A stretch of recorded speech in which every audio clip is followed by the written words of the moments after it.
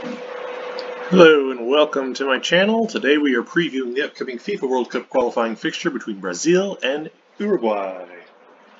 This fixture will be played in Manaus at the Arena da Amazônia. In the 2014 FIFA World Cup, it was known as the Hot House in Manaus. That stadium does not feature on the Virtuared patch that I use, so I'm going to use a different stadium that featured prominently in that World Cup. Estadio Governador Magalhães Pinto, home of clubs Atlético Mineiro and Cruzeiro in the Brazilian Serie A. In Mineiro. As the two sides take the pitch, let's take a look around our stand-in from Mineiro, a stand-in for the Hot House in Manaus before we pause for the national anthem.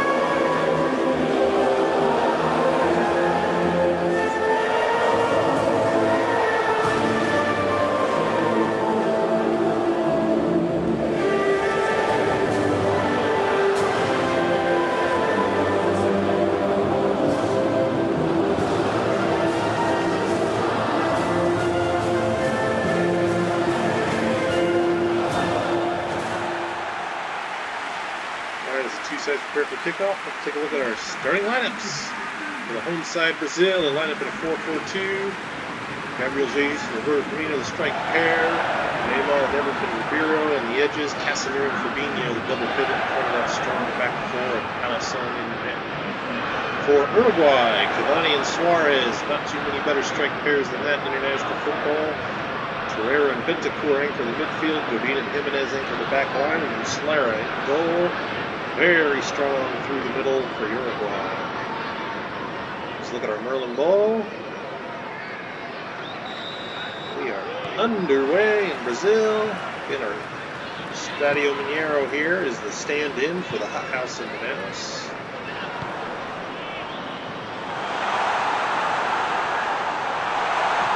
Brazil, one of those sides that really rotates their home matches around the country. I really like the sides that do that. I mean, I understand certainly, particularly in the smaller countries, just play in their national stadium. For bigger countries, I think they should rotate it a little bit.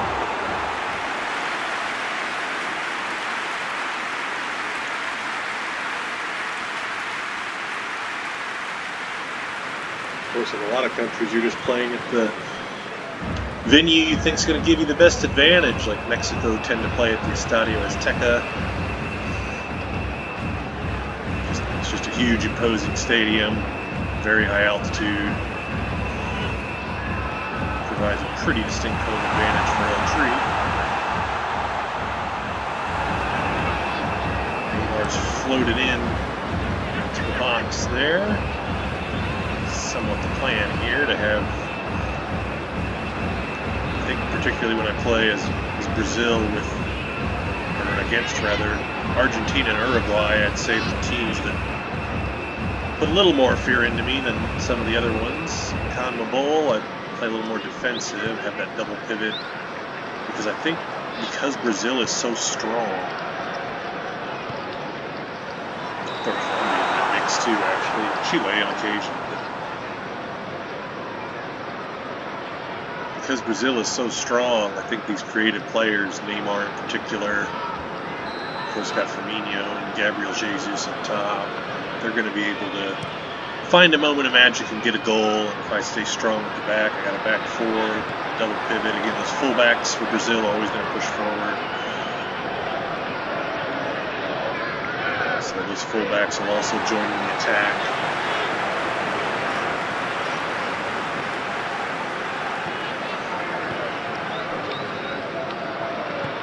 Something I tried out in my last one with Brazil against Colombia, which actually I think I drew that match. Maybe it didn't work out so well. I can't even remember now. It wasn't that long ago. There's a shot.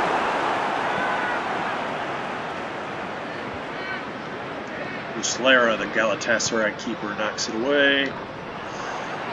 Gabriel Jesus, Roberto Firmino.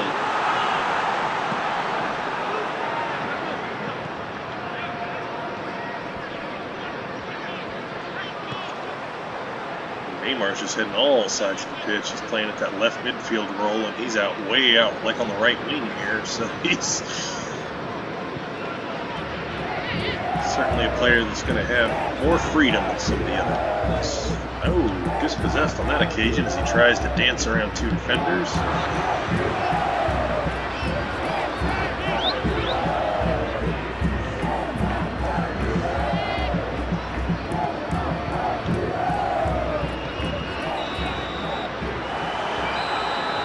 So it's 0-0 at the half.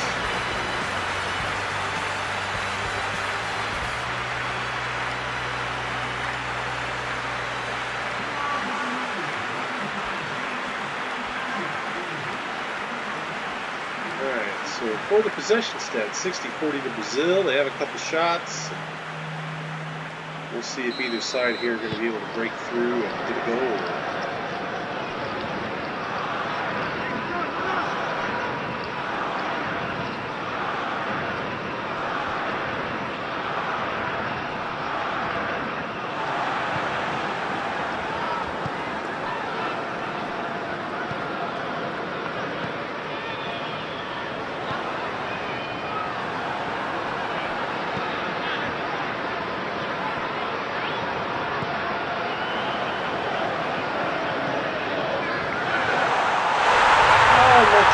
In the box.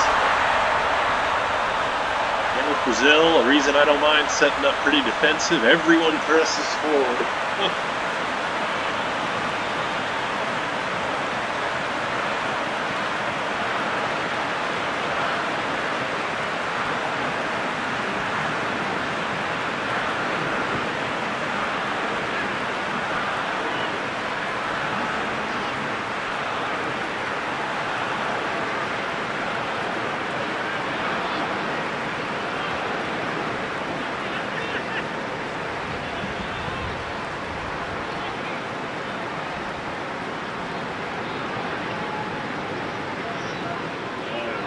Cal take the lead over the Celeste.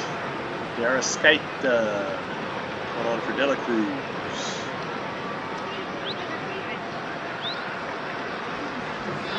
Move surely prompted by the goal. A little more, a slightly more attacking player for that outside midfield role. Uruguay are going to have to find a goal in the remaining half-hour plus stoppage.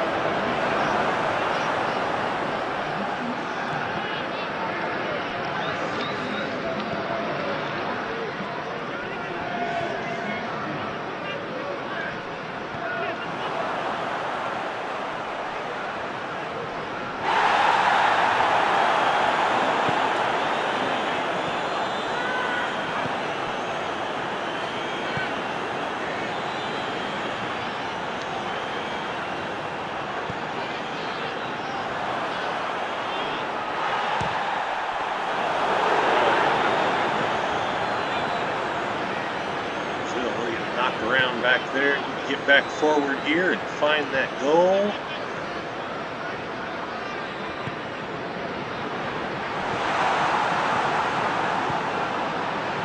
Gabriel Jesus wins it back in a dangerous area.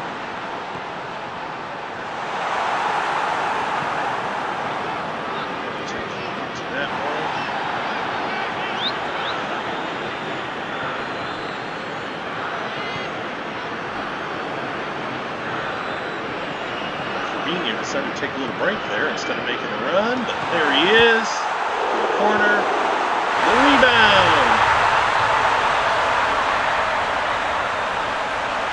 Body one for Neymar, and everyone's kind of like, the heck are you doing? I was really just thinking about it was really a defensive move, obviously. I was feeling a little nervous there, and thought I have to track back a bit more, but as it turns out, it's important. So, I've admittedly made some very strange decisions with Brazil here. Yet they seem to have paid off. So, if your squad's as good as Brazil, you don't always have to get everything right to get the result. I guess that's the takeaway there.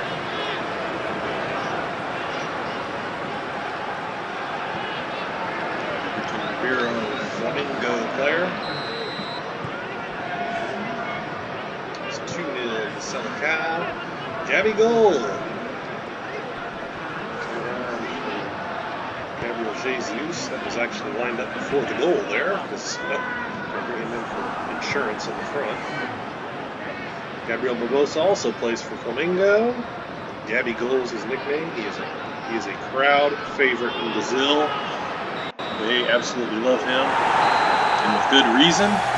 As for this preview, it's 2-0 to the Selecao as they take down the Celeste. Brazil over Uruguay. They say Brazil over Uruguay. Let's take a look at our highlights.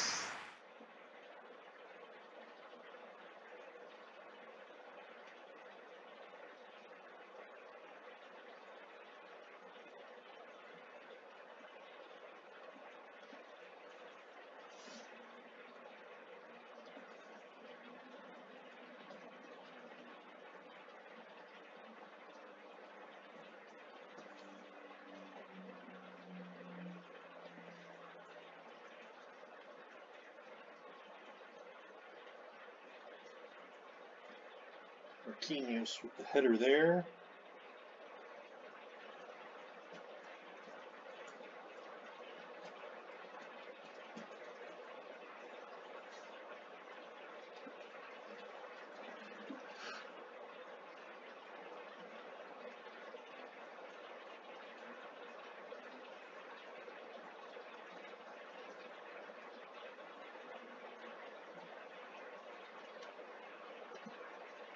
In the 88th minute,